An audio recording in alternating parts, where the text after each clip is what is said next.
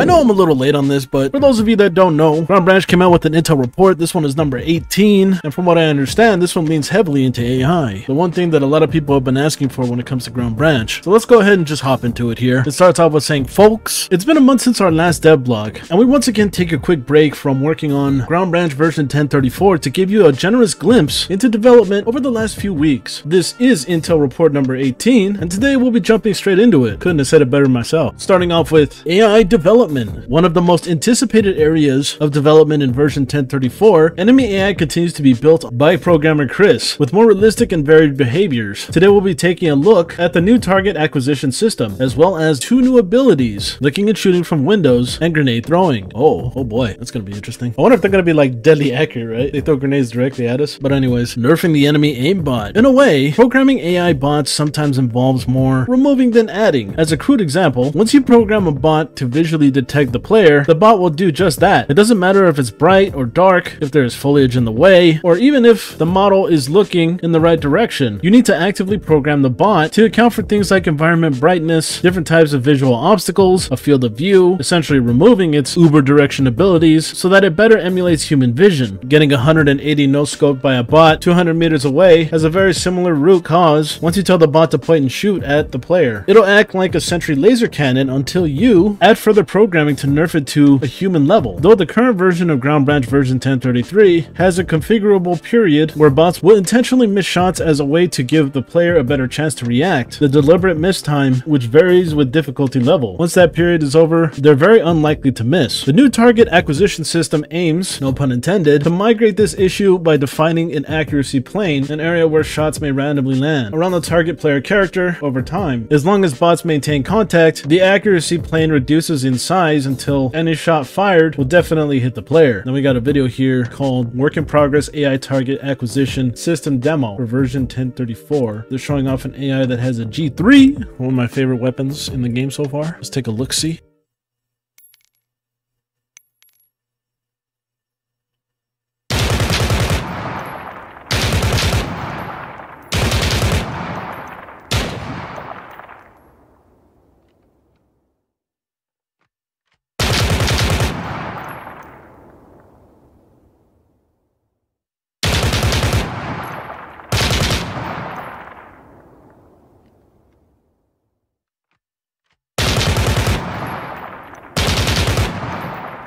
So the AI quite literally misses every shot. It's like does an outline of you until a certain amount of time, it seems. Underneath this it says, the system is being built with flexibility in mind, allowing for different sizes of the accuracy plane, as well as different amounts of time for it to collapse, depending on difficulty level and other conditions that will be expanded on, such as distance, movement, and weapon type. Okay, interesting. Moving on here. The AI guide taketh away, and then the AI guide giveth a little. If you bought Ground Branch or are considering it, chances are you're looking for a challenge. It's just no fun when most of the challenge comes from superhuman accuracy. And since we're working on improving that aspect of the game, it's only fair that we also bump up areas where the AI's abilities fall short to provide a challenge that feels realistic. In addition to better cover usage and contextual stances, such as going prone when too far from cover, bots are also being programmed to use grenades. We asked Chris to do a little dive into detail on this because some of you tell us you like the detail. I like details, but I don't like reading. So let's see what he has to say. The targeting system for the grenade throwing works different than for bullets, since they travel more slowly and are thrown in a more pronounced arc. The grenade is thrown by the AI with a specific velocity to make sure that it lands at the desired location. We have to take into account the horizontal distance and the vertical distance, e.g. when the target is standing on a hill, to determine at which velocity the grenade needs to be thrown to hit the target. Kinematic equations need to be solved. To make this problem a bit easier, we say that the grenade will always be thrown at an angle of 45 degrees. The equations below are used to determine the necessary velocity v to throw a grenade at 45 degrees so as to hit the target location. Implementing this formula into the game now lets the AI throw a grenade at the player. Oh my god, math. No! Oh god, I haven't done math since I got out of college. Underneath this it says, we know 99% of you skipped the math entirely, so here's what you're really for, minus the animations. They still need to be hooked up. The name of this video is called AI Grenade Demo for version 1034. Let's take a look, see?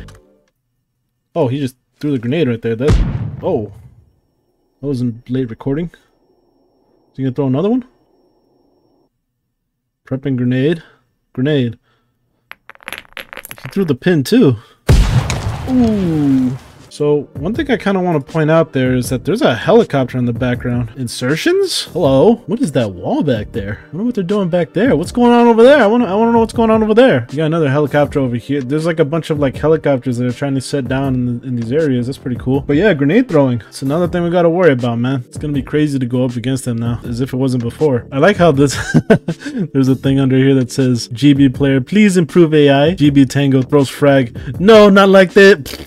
Just dies. But moving on here, version 1034 will also give the enemy AI the ability to contextually look and shoot out of windows. You might be thinking that the enemies are already sometimes positioned by windows and will shoot out of them in version 1034, and you would be right. The difference is that in this upcoming release, any enemy that happens to be indoors can run to a window to check outside if they hear something, and then shoot out of it if they spot a target, whereas in version 1033, window bots would be specifically positioned by windows and set to a guard state, while other bots would simply rush outside in search of the player. The difference is that in this upcoming release, any enemy that happens to be indoors can run up to a window to check outside if they hear something, and then shoot out if they spot a target, whereas in version 1033 would be specifically positioned by windows and set to a guard state, while other bots would simply rush outside in search of players. Here's a quick demo. The name of this video is called AI Looking Shooting Out of Windows for version 1034. Let's take a look-see.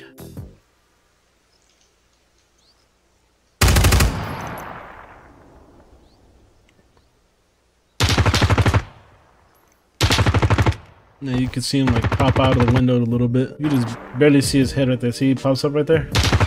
Definitely an improvement. But moving on here, AI tracers and VFX. In addition to being visually updated, optional tracers will be added to enemy shots at lower difficulty levels to help identify the source of incoming fire. The system allows us to easily set the color and frequency of AI tracers. Here's a quick work in progress demo with yellow-orange tracers every 3 to 4 shots. And the name of this video is AI Tracers Demo for version 1034. And what looks like Small Town. It's a night map.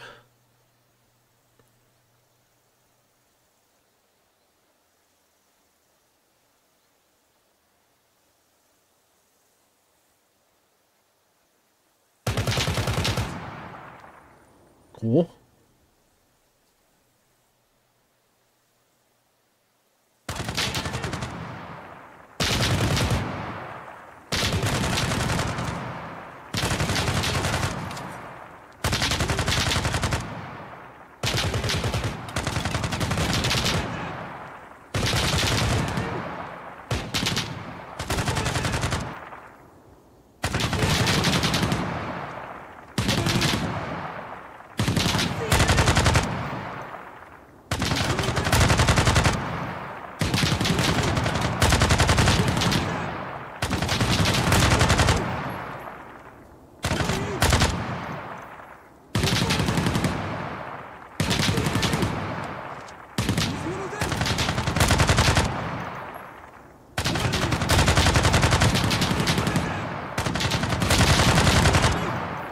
As with most AI settings, the use of tracers will be player configurable. Okay, that's definitely going to help a lot of people, I'll tell you that. We'll actually know where they're shooting from. They don't hit us the first time. It also says here that Charles is updating the bullet impact VFX for various surface types as seen in the video below. Oh, okay. The name of this video is called Updated Shot Impacts VFX. Is it going to tell us what these items are? Oh, it says here at the bottom left, brick. So this is brick.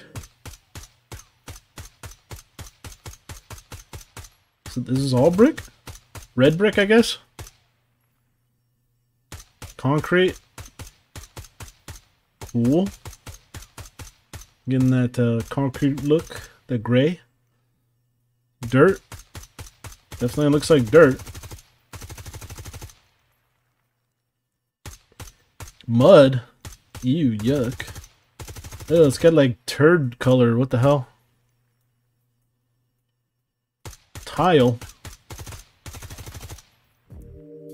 I hope he makes it so that it sounds like he's hitting tile. But moving on here. Call sign patches coming to headgear. Ooh, wait, these weren't in before? I swear I thought these were in before. But anyways, just as the title says, call sign patches will now be applied to the rear of all headgear that has an adequate spot for it. At this time, that includes all helmets and the NVG head mount. This is an idea we had mulling over, suggested a few times by players, and most recently by Discord member Otomaru. I'm not sure if I said that right. One cool feature is that the patch will automatically apply to the NVG counterweight pouch if NVGs are attached. And then we got the picture here of the patch right here. I guess this is like an abbreviation if I'm not mistaken. Cool. This addition is sure to be a great help when stacking up and regrouping, as identifying your teammates can be tricky with no HUD. I love how like every tactical game is kind of going like the Dead Space route where your HUD is basically what's on your body. I love that. I love it. Everything is integrated. But moving on here, while we're talking patches, we're happy to announce that the normal maps for the arm and chest patches are getting fixed. There's still decals, but the normals help add a little depth as currently seen on the headgear. Are these the patches right here? That's pretty cool. I'd love to have my American one. If you're wondering about that US-UK friendship flag patch, that's one of the set of new patches that will be coming to version 1034. They'll also include Europe, Czech Republic, Greece, Estonia, Ireland, Lithuania, Macedonia, I think that's how you say that, Switzerland, Bolivia, Chile, Cuba, Peru, Venezuela, Algeria, I think that's how you say that, Egypt, Iran, Jordan, Libya, Morocco, Saudi Arabia, Syria, Uganda, Thailand, Vietnam. We might also include these in-game patches as an example for modded patches. Ramjet and Skull Patrol? I'm unfamiliar with these ones. But anyways, moving on to level design. Map work continues behind the scenes, with John having recently started changes and additions to City that we hope to be able to showcase soon. As teased in earlier reports, the farm has received a small makeover, most notably an indoor range area with a visual tie-in to Small Town. Here are a couple of sneak peeks. Oh, okay, so they're tying the shooting range to Small Town. That's cool. That makes sense. I like that idea. And here we got the that one, I don't even know what to call it, training level, I guess, with the shooting range and the stuff that you can do to like breach and stuff. It's a really cool area that I should probably do a video on one day, but I'm too lazy. But yeah, pretty damn cool that they're updating this. Looks like they put the boat on the freaking car right here. Big lol, like these Hesco walls. But underneath this is another picture of a guy shooting the LMG in the shooting range.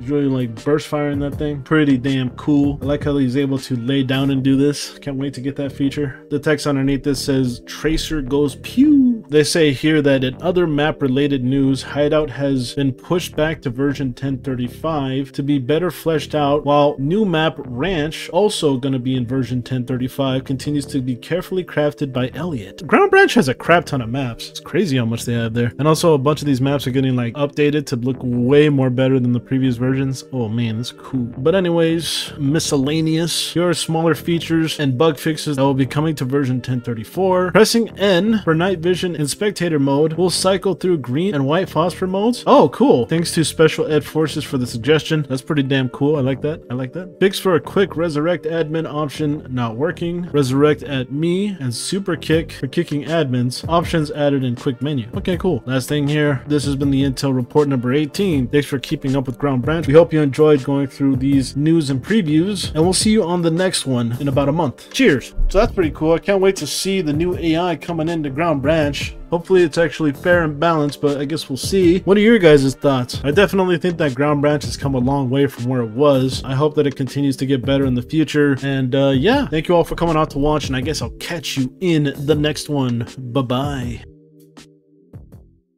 I would just like to take the time to thank my amazing supporters, starting off with Fear Operative, Brigador 24, Divine Demigod, Hazel, True Forever, Iggy. If you're someone that would like to join this list, become a member or join the Patreon to keep the channel going. Thank you all for coming out to watch, and I guess I'll catch you in the next one. Bye-bye.